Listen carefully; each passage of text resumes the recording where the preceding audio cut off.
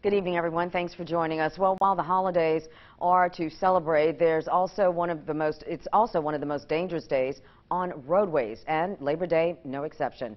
In 2020, there were over 440 vehicle crashes that resulted in injuries or fatalities during Labor Day in Louisiana. According to the Highway Safety Commission, more than 1 in 10 of the crashes involved a driver who had been drinking. News 10's Britt LaFaso spoke with the Generette family, devastated by heartbreak after 3 of their youngest family members were killed by a drunk driver last December.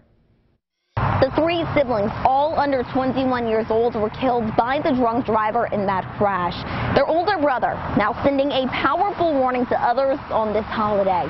A real statistic that says, every 45 minutes someone dies from an alcohol-related accident, and my 3 baby siblings were added to that statistic this past December when a drunk driver hit them.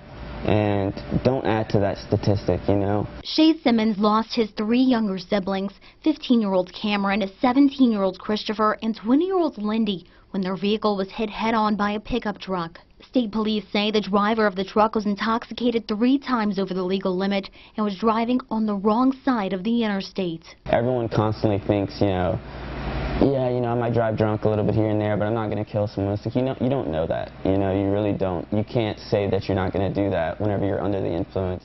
Simmons says this is something no one expects will happen to them, but it's a very real possibility for anyone. I see the younger generation, it's a lot of people will brag about driving drunk or think it's a joke, and it's like, it's all fun and games until, you lose your family member or you take someone else's family member, and it's like, just beware of that, don't throw your life away just by trying to drive drunk, it's just not worth it. He says the drunk driver that killed his siblings made one bad decision that was so easily preventable. I think my 3 baby siblings that passed, they wanted to, they left us with one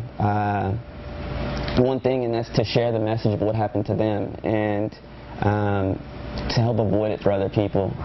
Louisiana is participating in the national Drive Sober or Get Pulled Over campaign to eliminate drunk driving. This campaign will be in effect tonight. Britt LaFaso, KLFY News 10.